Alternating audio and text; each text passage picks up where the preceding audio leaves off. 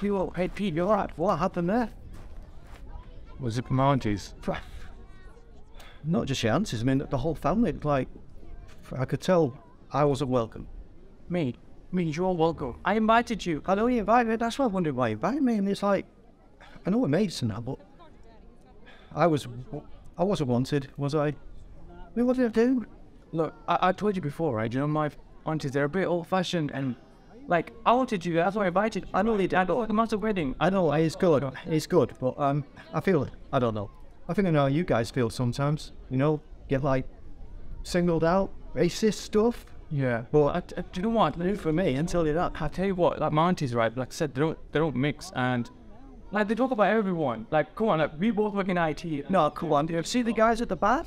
Your cousins or whatever they were? I thought they were going government. They're dickhead. They are dickhead. Well, look. All right, look.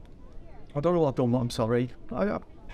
We'll still be okay. What the hell you want? Okay, look, we just go in, just have a quick orange juice and a bit. Go back and real quick. I'll say my goodbyes, and then we'll just go to the pub. Right? Do you think it's going to be okay? I don't want to mess things up for you or your family. Man, this is fine. You sure? Fuck them. Like, just honestly, just like, I don't want you to say fuck them. I don't know. I just want to make sure that I'm not upsetting you and your family. So, dude, like, why not? Thanks for inviting me. Of course. Yeah. Go back in.